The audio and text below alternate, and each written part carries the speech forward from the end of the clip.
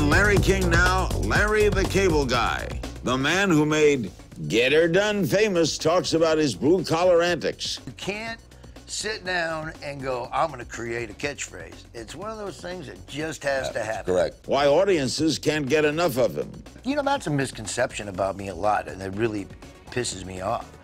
People think, oh, he's just a Southern actor, he's for this, or he's for... That's not true at all. Watch Dan get personal. You know, when I'm so sick of hearing about gay this, gay that, I can care less. Plus, I'm like Oprah. I get fat in the winter and I lose weight in the summer. it's all next on Larry King Now.